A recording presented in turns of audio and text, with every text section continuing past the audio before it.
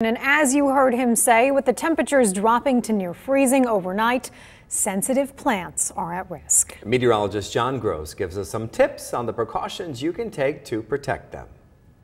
We are at Begich Nursing Center. We're talking to experts about how to protect your plants and vegetation from a frost. Are there any other home remedies maybe that you do outside of the nursery that you might have to pass along? Yeah, if they have lightweight sheets that they want to throw over their annuals, their seasonal flowers, they want lightweight sheets are good because, again, they allow it to breathe.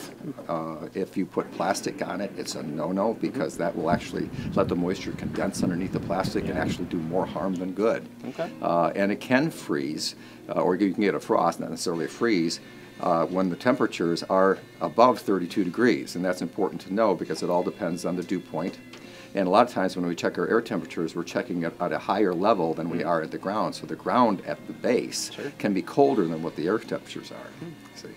So these are the things that you have to remember. But covering them with a lightweight material is always the easiest thing to do if they want to extend the bloom time, especially in the tenderer plants like some of the impatiens and the bedding plants, maybe some of the fleshier leaf begonias and so forth. Geraniums can take a little bit more, but even they have their limit.